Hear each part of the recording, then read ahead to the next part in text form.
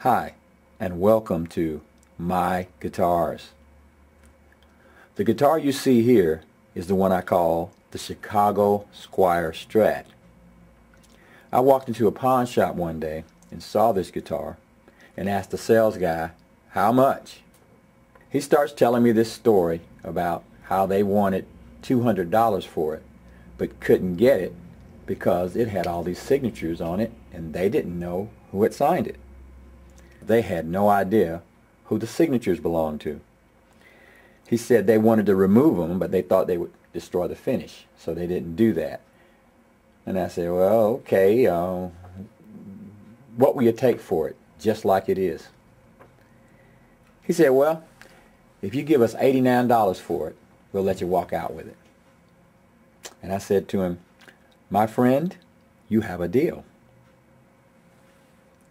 Now, if you look closely, you can see that this signature belongs to Robert Lamb. There's Walt Parazater. This is Lee Longname. Down here is James Pankow, Keith Rowland, Jason Sheff, Bill Champlin,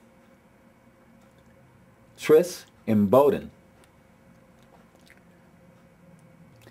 Every one of these guys either performs with or has performed with the group, the Chicago Transit Authority, better known as Chicago.